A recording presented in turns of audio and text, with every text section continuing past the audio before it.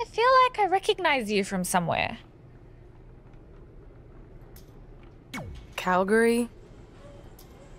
Oh, I know. You look just like the woman in those TV commercials for IBS. I think it's that scrunched up, miserable face you're always making. I beat you in my first match ever, remember? Sorry, doesn't ring a bell. But congrats on winning that cute little trophy. Let me know if you ever want to step up and face some real competition. I just want to reiterate that we had no intention of signing you to NXT, possibly ever. But thanks to your friend sticking her neck out for you, that's obviously changed. So I suggest you make the most of this opportunity. I will. Wait, so are you saying your buddy X-Pac never mentioned me? No, he did.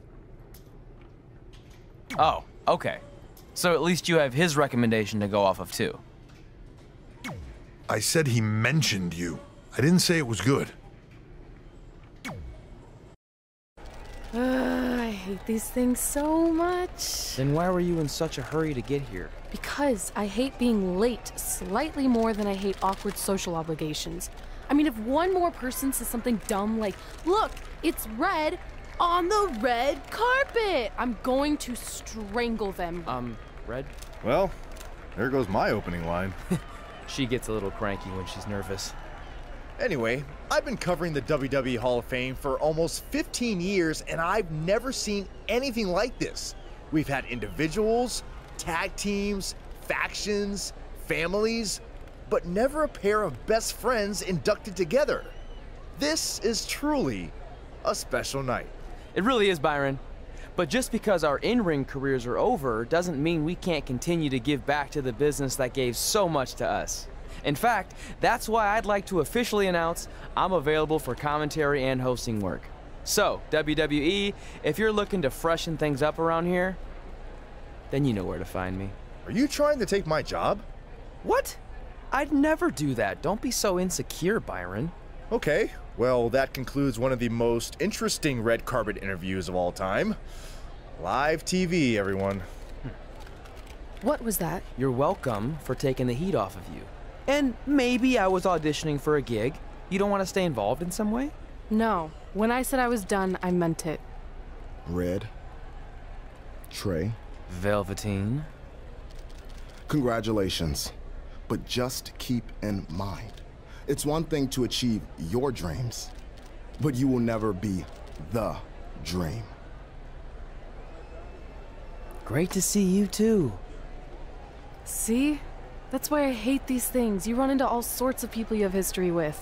That was super awkward. Yeah? Well, at least it didn't end with someone getting knocked out like back in the day.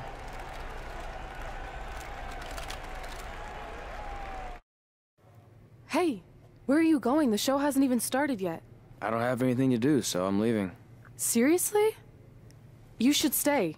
You never know what could happen, plus it at least gives the impression that you care. I do care. In fact, I care too much, which is why I can't take just sitting around doing nothing while everyone else gets opportunities. We're still relatively new here. I think you just need to give it more time. We've been in NXT for months and I've barely been on TV. And other than you, no one even knows who I am. It's like high school all over again, right down to having to ask permission to use the bathroom. Who makes you do that? Cassius Ohno. Wait, is he just messing with me? See? Exactly like high school. Look, bathroom pranks aside, I think you're overreacting. Really? Watch this. Hey, Ricochet. Good luck with your match tonight. Aw, thanks, Troy. He almost got your name right. That's a start. If that doesn't prove my point, I've also asked just about everyone on the roster to be my partner for the Dusty Classic, and they all said no. Or worse, ignored me. Okay, fine. Maybe there's some truth to what you're saying, but I still believe it'll get better. Do you think anyone would catch on if you disguised yourself as a man so you could be my partner? As much as I'd love to try to pull that off, I'm focused on beating Rhea Ripley to get a shot at the NXT Women's Championship. It's gonna be tough since she still hasn't gotten over the fact that I beat her in the Mae Young Classic. But at least you have the Mae Young Classic win. It proved you belong here. My problem is everyone thinks I'm just riding your coattails. Well, you know what? From now on, I'm gonna ride my own coattail. How do you plan on doing that? I need to do something big to get people's attention. Something that'll change the narrative, and I need to do it tonight. I like the fact that you're not just giving up and going home, but keep in mind, I put my reputation on the line by getting you hired here. So anything you do ultimately reflects back on me. I understand, but you have nothing to worry about. Hey, do you know where I could get some handcuffs on short notice? And now I'm worried.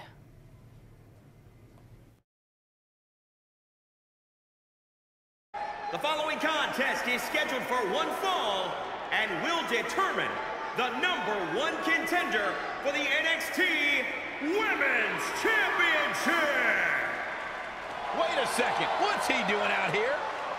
Before we get to that match, which my friend Red is gonna dominate, there's something I need to say. When I was signed to NXT, I was told to make the most of my opportunity. Well, so far, the only opportunity I've had is to sit in the back every week like some kind of glorified cheerleader, watching everyone else do their thing, while I ask myself over and over again why I'm not out here. Maybe it's because I'm not good enough in the ring, or I don't have the right look, or I rub someone the wrong way. Or maybe it's simply because my friend helped me get a job and no one can see me as anything other than a charity case. I could drive myself crazy trying to figure it out, but one thing's for sure. If I never get a chance to show what I'm capable of, how will anyone know if I deserve to be here or not? Luckily, there's a tournament coming up that has put countless NXT superstars on the map, the Dusty Classic. Only problem is, I've tried and tried to find a partner, and so far, all I've gotten is a bunch of no's, blank stares, and who the heck are yous? But there's one person I haven't asked yet. Someone who calls themselves the Dream. But they've never competed in the tournament named after the real Dream, the American Dream, Dusty Rhodes.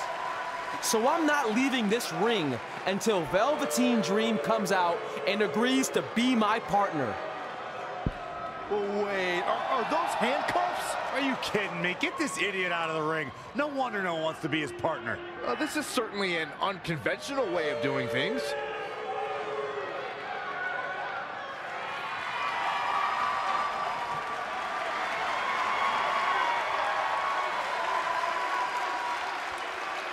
He called out Velveteen Dream, and thankfully, here he comes. Yeah, hopefully to put an end to this mess.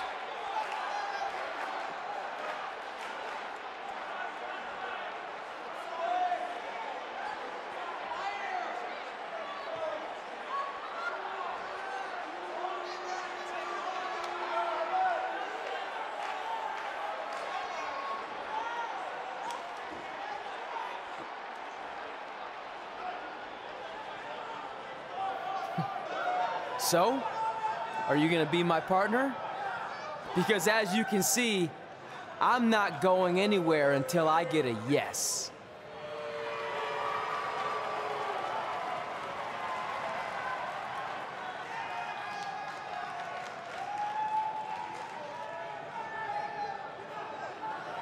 The Dream always keeps a spare handcuff key on his person. You never know when you might need it.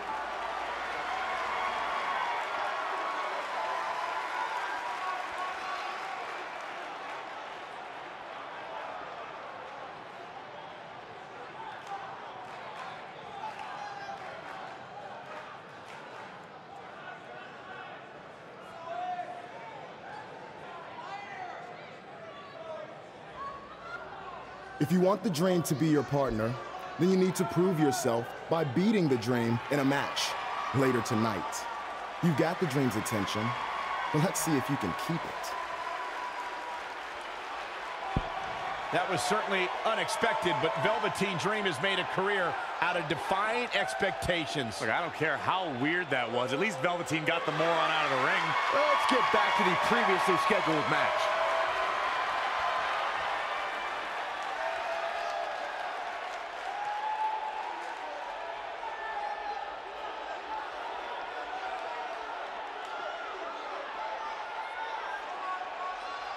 What the heck was all that? Me riding my own coattail. Well, maybe give me a heads up next time you're gonna hijack the show right before my match. You got this.